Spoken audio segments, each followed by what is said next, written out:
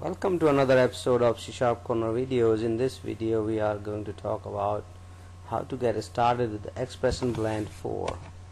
Expression Blend 4 actually is not available free. It's a part of now Expression Studio 4 which was released last month.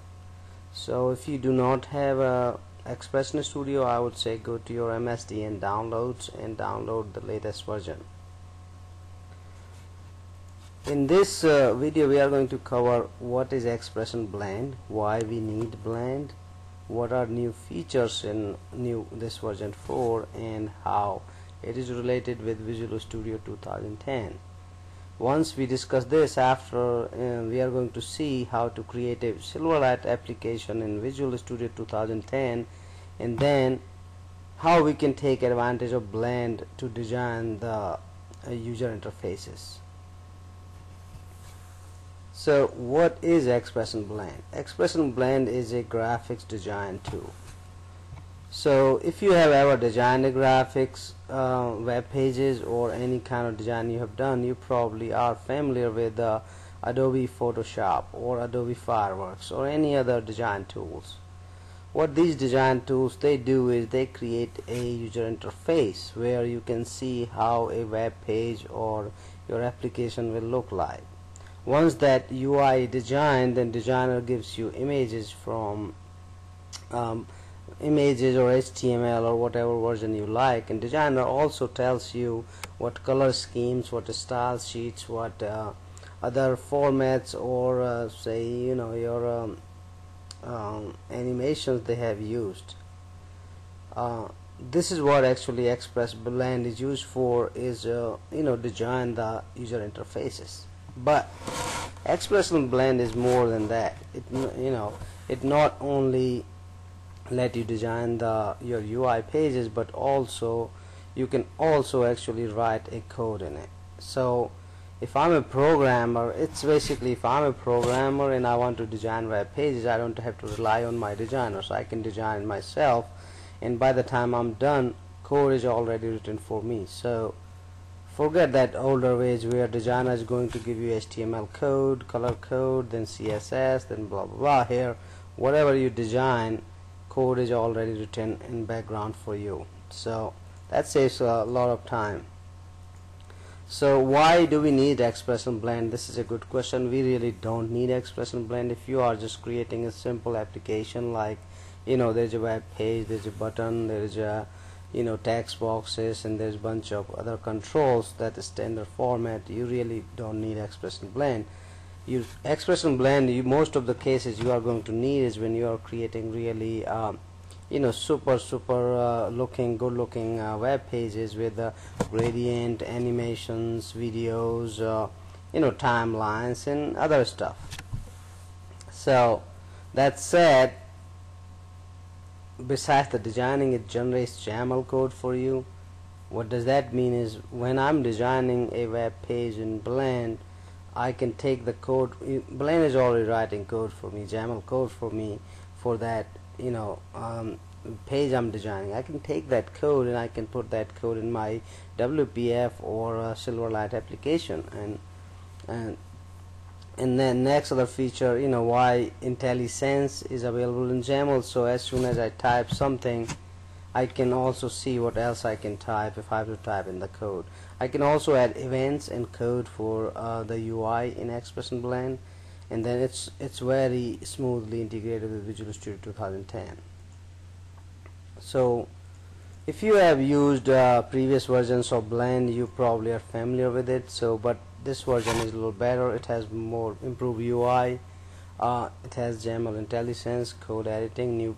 There are a lot of new controls added. Definitely really good controls and useful controls, and it's better integration with Visual Studio 2010. So what is the relationship between Blend and Visual Studio 2010? So I would say Blend is a design tool where you can design your UI, even though you can write code, but it's not really good to write code. Code I would still use with Visual Studio 2010. So you design application in Blend, open in Visual Studio 2010 and write your code there. That's what it comes to. After we in this video we are so far talking, but I'm going to actually show you how we can we can do this transition from how we are going to create a Silverlight application in Visual Studio 2010. We are going to open the page in Express and Blend. We are going to design the page in Blend. Then we are going to see you can also build and run your application in Blend. After that, we are going to go back to Visual Studio 2010, make some changes to the code, and then we are going to build and run the application. So let's get started. Alright, so here we are with the Visual Studio 2010. In this, what I'm going to do is create a new application. I'm going to create a new project, and in this project I'm going to actually create a Silverlight application. So I have Silverlight application selected here, and make sure you have .NET Framework 4 selected here by default. In the left side I have Visual C# and Silverlight selected here. So I'm going to call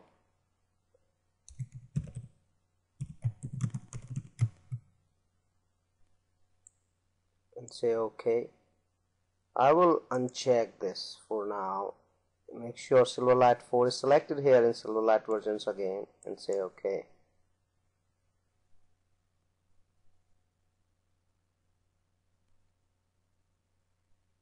Now, as you can see, my first Silverlight application is created in Visual Studio 2010, and as you can see, this is my Solution Explorer where I can see all the files.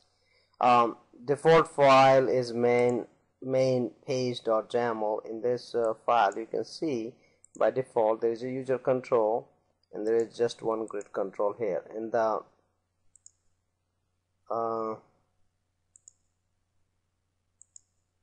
the UI look like here nothing. So far there's no control or anything on this page. So what I'm going to do is I'm going to design a nice UI, and guess what, I'm going to use Express and Blend for that. So for this feature, what we are going to do is right click on that page and say open in Express and Blend. However, if you do not have Express and Blend installed on your machine or Express and Studio installed on your machine, you will not see this option.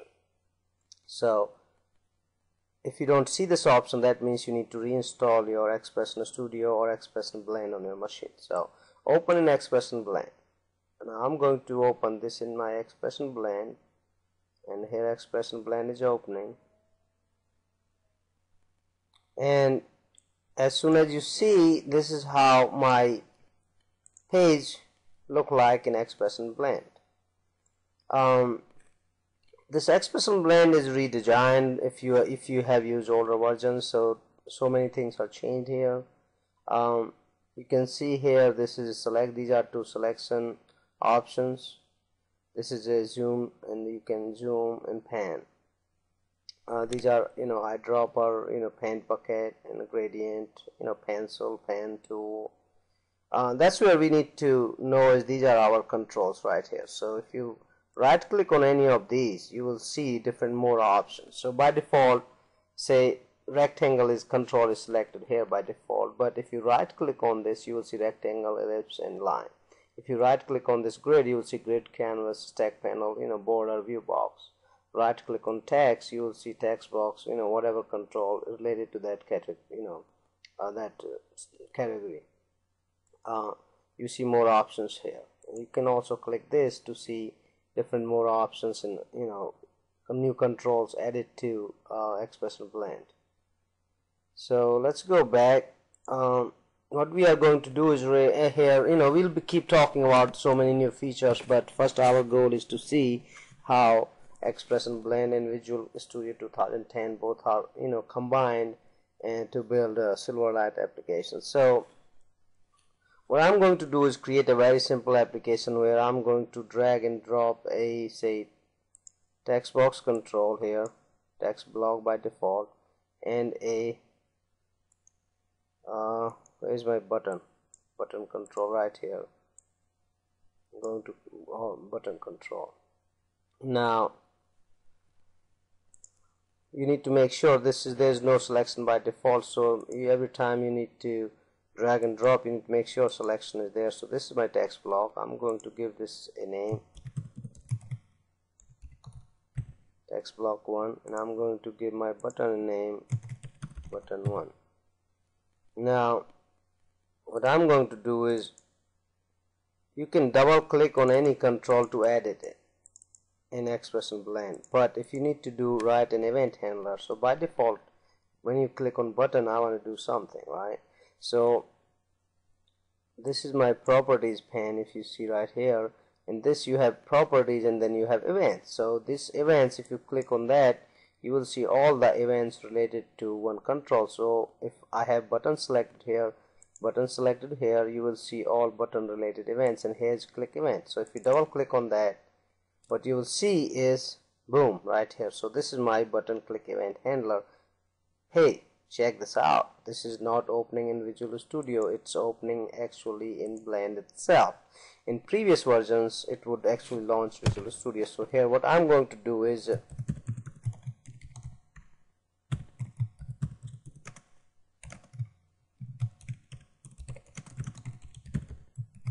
what I'm doing is, when you click on this button, I'm changing the text of the text block, and so let's just build F5, build and run it. Simple.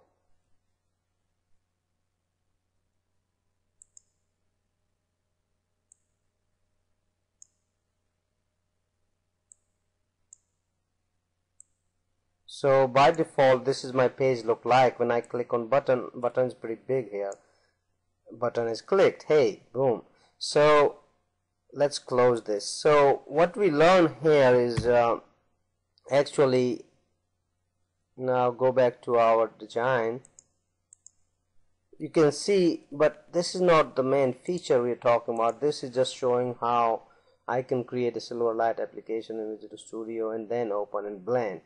To see all the other features we are going to use in my next videos, we are going to use all these Blend features and how we can really create good looking application, Silverlight or WPF applications. So now if you go back to your Visual Studio, this was either you can close, or if you go back to Visual Studio, so I'm going to switch back to Visual Studio, you will see, hey, your file has been modified. You'll say yes, and what you will see is the code you just designed in Expression Blend is written here for XAML, and you can see the same code and same UI in Visual Studio 2010. Now good part is, you can always come back. Once your application is designed, you can always come back and modify it the way you like in Visual Studio as well. So what I'm going to do is, my button does not have a width, so I'm going to set with 200, and same thing applies to text block.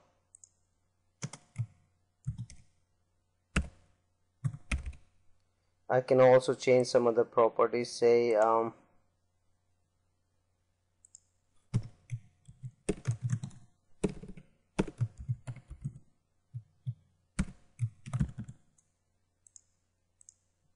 now I can build and run same application here. Just hit F5 or use this build and run sample, whatever option you like to use, and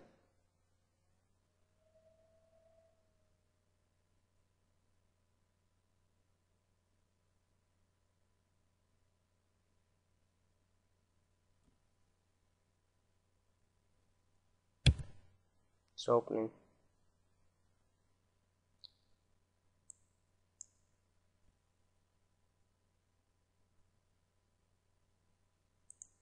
Here we go.